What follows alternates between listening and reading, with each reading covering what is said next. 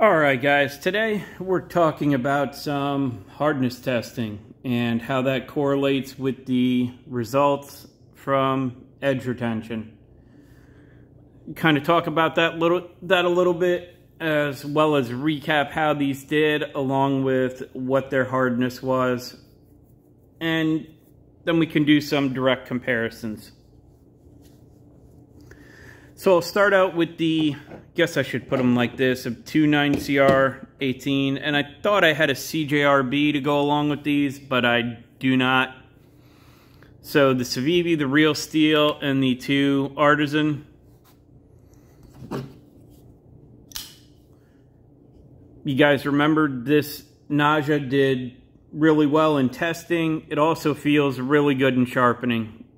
Kind of has that diamond plate skate that nicely done powdered steels usually have. Did really well in cutting.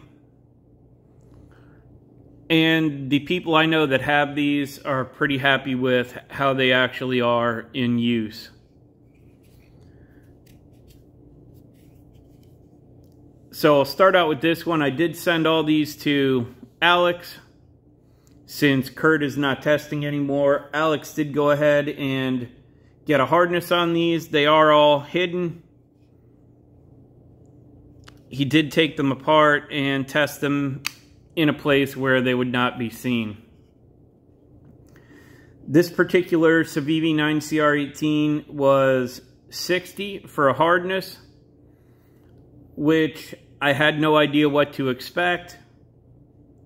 But for how it performed, 60 seems to be a solid number for the 9CR. And as a recap, this did 134 feet fine edge, 90 feet working edge, and 224 feet total cutting in a 1-inch section. And then that brings us to the Real Steel. The Real Steel tested at 58.5. Now, from all my experience with Real Steel, I've had a bunch of Real Steel. I know even more Real Steel have been tested.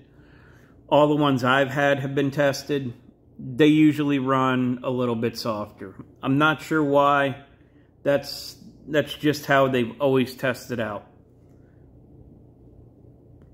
This particular 9CR did 91 feet fine edge, 42 feet working edge, for a total of 133 feet.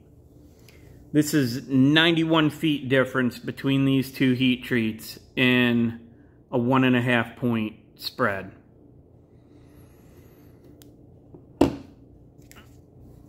Which leads me to believe that the Sencut 9CR, from what these actually cut, they are also probably very close to 60.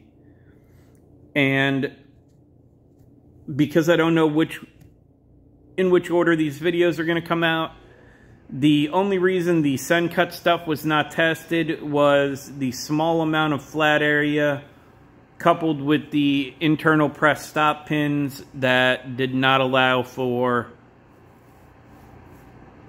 the ability to get a hardness reading. Just the way it worked out, but my guess would be those are also around 60, looking at the results and how close they were to the Civivi here.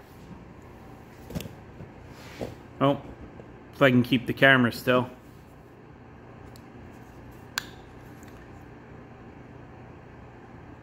So then we'll go to the Arroyo here.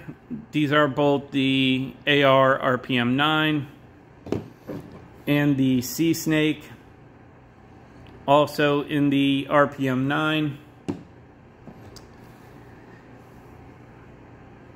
The Arroyo here tested out at 61. This is a new steel. I've only had 3 examples. I had no idea what to expect. I, however, did not expect this one to be 61. Looking at how it cut. And I'll explain more on that here in just a minute. This one did 78 feet fine edge, 80 feet working edge, for a total of 158 feet.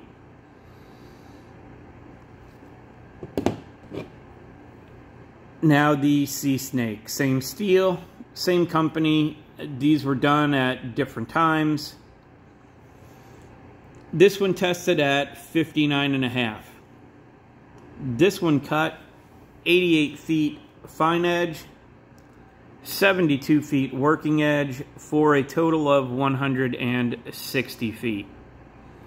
Now, why I was surprised that the Arroyo tested as hard as it did is because the Sea Snake here actually cut a little bit more on fine edge and total amount of cutting. And if you guys remember, I had deburring issues with all of the RPM9. This one I actually had the least amount of issues with, and it is the softer of the two that were tested. Yes, I will get some more RPM9 to test. If you go look at Stas's, one of his videos from not that long ago, he did some D2 against RPM9, and I know early on he had some deburring issues with the RPM9 also, but the newer one he has, he said, went perfectly normal, like any other knife would sharpen. So my guess is maybe they were trying to feel out their heat treat in the beginning, and maybe they have a better grasp on it now. Now, this one cutting a little bit more, being softer, without having a micrograph or anything like that. The heat treat on this one would be a little bit better than on the Arroyo here, since this one's able to cut a little bit more, but essentially the same amount with less hardness. That tells us the microstructure on this one is better than this RPM9 here. Now, I did not get to send the RIA. That one went back before I sent these out for testing. I will, though, like I said, I'm going to try to get some more RPM9 and try and get some hardnesses on that also, to go along with testing, see if the results are any better than what the examples I tested so far did, and where the hardness of those actually lies. So that is what these all tested at. This is how they did. Now, until I know if they have a better handle on their heat treat, as it currently stands from the examples I've done, the 9CR18 far outperformed the RPM9. And 59.5, 61, 60. The other Civivi 9CR that I tested wasn't too far behind this, so I would guess it's somewhere in that mid 59 range as well. But so far, I'll take 9CR18 any day over the RPM9. That may change, but that's how it stands right now. You guys have any questions, comments, anything you want to talk about? I'll try to get to the comments as I have time. Any of you that watch some of my current videos know a lot of this stuff has already been done, and I'm just trying to finish these videos up to get them out, and I'll get to comments as I have that spare time to be able to do that. So that's all I have for this. As always, I appreciate your time, and thanks for watching.